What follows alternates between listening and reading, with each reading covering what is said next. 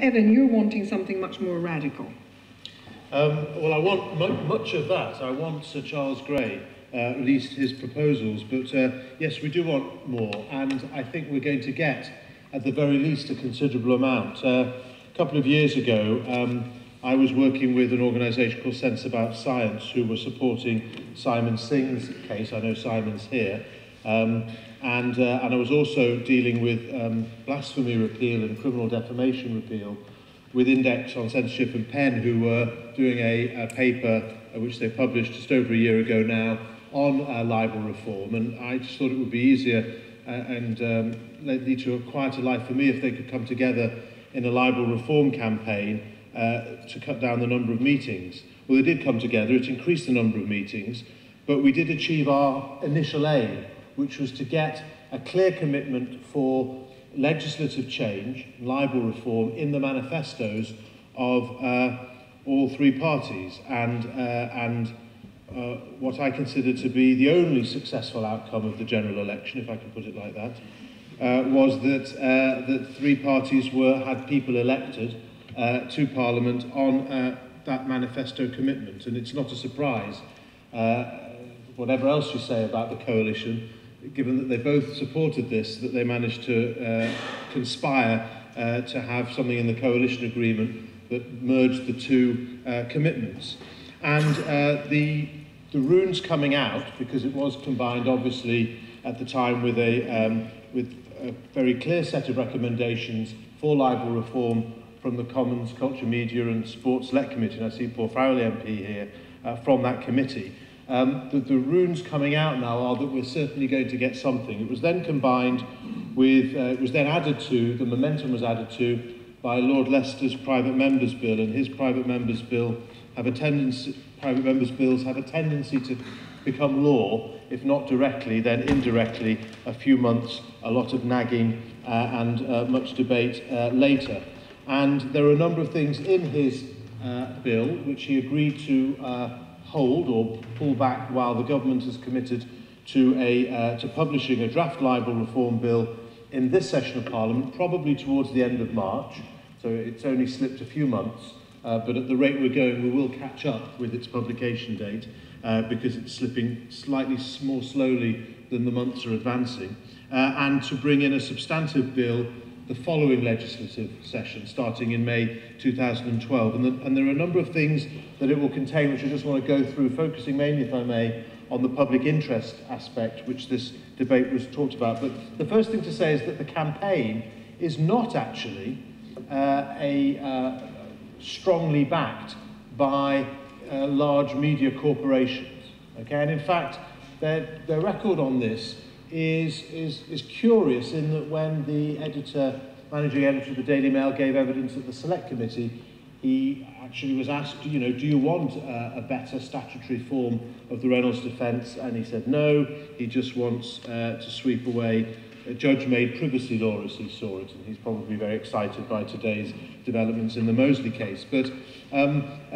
so it's not a media-inspired campaign, although clearly any reform will help, and it is desperately needed, to rejuvenate investigative journalism, which is finding it extremely difficult because of the chill. And the problem is that we don't necessarily, I wouldn't describe the current law as claimant-friendly or even defendant-hostile, but it is free speech hostile. It is chilling in many ways, not necessarily because the defences aren't ultimately there, but because defendants know that they will have to spend years in the process and may well end up out of pocket in the end, as the Guardian Ben Goldacre did when they won a case, and as Simon Singh may well do, given that he's won his case, because of the impossibility or the great difficulty in recouping all the costs, even when you win and are awarded those costs. So this happens not only in investigative journalism and in the media generally, but bloggers find that they're best advised to concede and take something down. ISPs, who are currently potentially liable if they fail to take down something that they're responsible for hosting, feel that they also have to retreat in the face of what may be something that they feel they can win on, and many of us feel they ought to win on. And of course we know, this my focus in particular, that the editors of even peer-reviewed scientific and scholarly journals find that they can't afford the investment of 2 or 3 of their staff's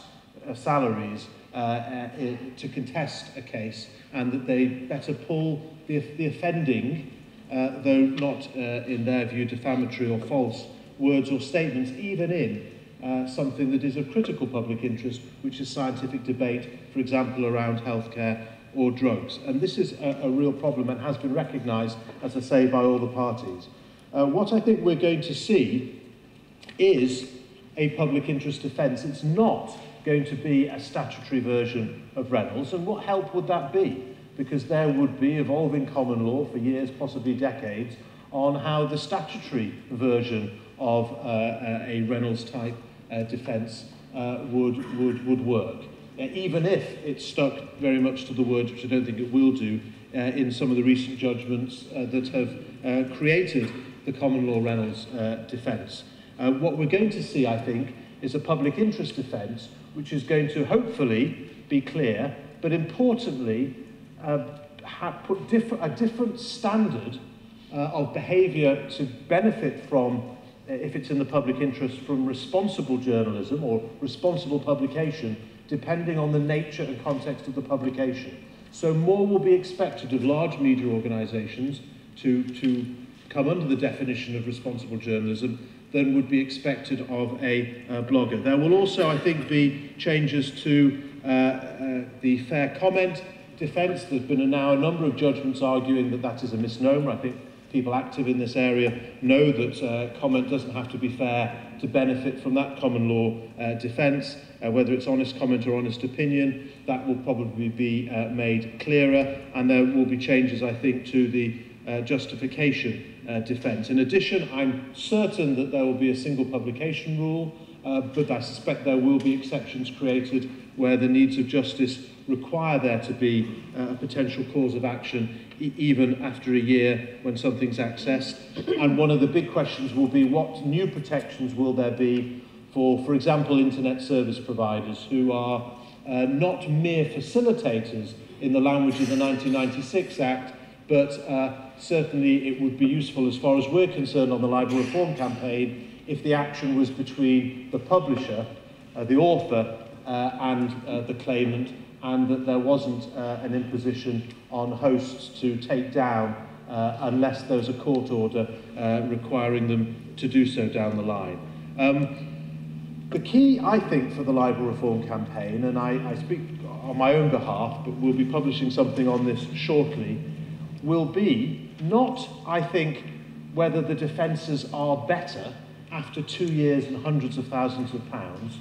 but whether there will be an easy way out to strike out cases that are of little merit. Those options do apply at the moment, but what we're wanting to see, and what I think Lord Leicester's bill did provide for, was very clearly an ability to get an early strikeout where the threshold of substantive harm to a reputation in this jurisdiction had not been met, and that it is whether the publication in this jurisdiction adds additional harm of a substantial nature to any publication outside this jurisdiction, which is clearly not going to be constrained by laws. In addition, I hope that there will be much more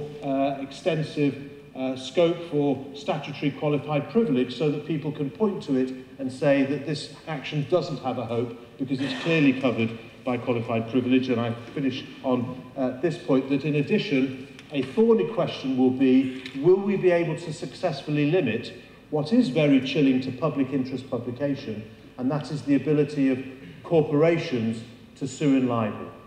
In order to do that, and if they are not permitted to sue in libel, which will release a lot of chill, we have to, I think, and I think this is recognised under the respect for the rights of others in Article 10.2 of the ECHR, is to provide an alternative remedy which is satisfactory to them, which is an achievable action in malicious falsehood, where there is something published maliciously or grossly, recklessly, negligently, if you like, and which is false and causes actual harm. And we need to develop the ability of companies to be able to obtain declarations of falsity, if this is the alternative option, so that they can then use, through their own methods, ways of saying, although we couldn't use defamation, this shows that we were right and it was unfair. So that's a challenge, all those areas, but I'm confident that we've already banked about half of those, the ones at the beginning, if you like, and there's a great deal more to still be striven for before and after the draft bill is published. But the key question will be, will public debate in the public interest be improved? That's what a vibrant democracy needs, and that's what, I'm afraid, the reputation of English and Wales as a law on defamation has led many people outside to believe does not exist to the extent it should in this country. Thank you.